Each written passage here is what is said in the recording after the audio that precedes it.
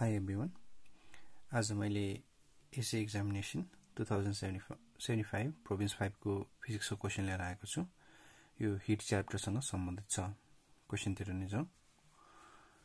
Question number 16.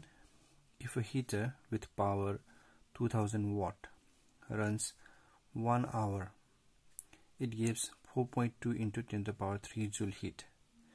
एउटा heater जसको power 2000 what छ, त्यसलाई 1 घण्टा चलायो भने त्यसले 4.2 into 10 to the power 3 joule heat दिन्छ.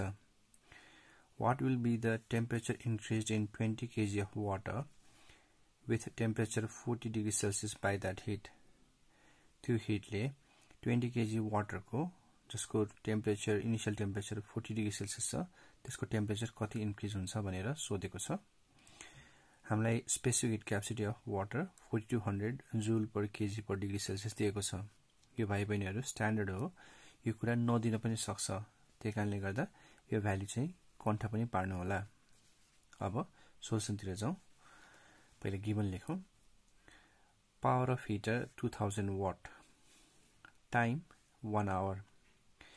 1 आवर दिएकोले गर्दा यसलाई एसआई युनिटमा लानु पर्यो भने हामीले 60 into 60 गरेर 3600 सेकेन्ड निकाल्छौं। तर भाइ बहिनीहरु, यसमा हामीलाई जब hit energy Q 4.2 into 10 to the power 3 joule दिएकै छ, यसको खासै युज हुँदैन। यसलाई हामी इग्नोर गर्न सक्छौं। यो हामीलाई चुक्याउनलाई दिएको हो। हामीले डाइरेक्ट हिट एनर्जी लिन सक्छौं जुन 4.2 into 10 to the power 3 joule हो। अब हामीलाई अर्को कुरा दिएको भनेको मास अफ वाटर दिएको छ 20 kg।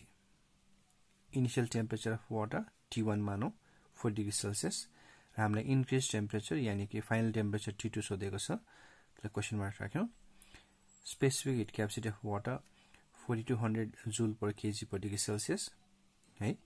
अब हामीलाई इन्क्रिज टेम्परेचर निकाल्नु पर्यो। त्यो भएकोले हामीले हिट इक्वेसन जुन भनेको Q is equal to msdt, Q is equal to msdt, यो हिट इक्वेसन लिएर यो हामीले हिसाब गर्नुपर्ने हुन्छ।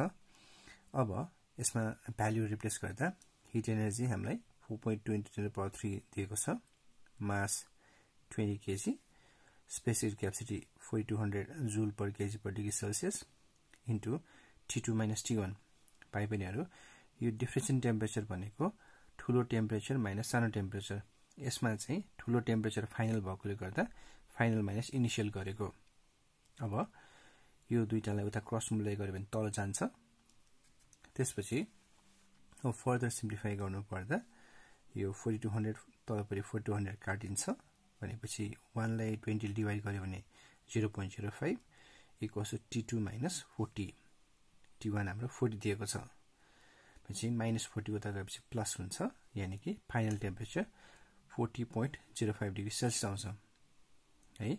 यसरी 20 kg वाटरलाई यति हिट एनर्जी सप्लाई गर्दाखेरि है फाइनल टेम्परेचर चाहिँ 40.05 डिग्री सेल्सियस आयो। यसरी हामी कन्क्लुजन लेख्न सक्छौं। So the temperature increases 40.05 degree Celsius. तर यो एक्जाममा अलिकति गिवनमा अलिकति त्रुटि छ भाइ बहिनीहरु। यदि सपोज हामीले यो पावर यो टाइम लिएर क्याल्कुलेट गर्ने हो भने एन्सर फरक आउन सक्छ र आउँछ पनि है। त्यो कसरी हुन्छ हेरौं एकचोटी। त्यसको लागि हामीले अब एक्स्ट्रा आफ्नैको लागि हो यो। अब जे गर्यो त्यो चाहिँ गिवन अनुसार गरेकोले यसमा मार्क्स काट्ने ठाउँ त छैन।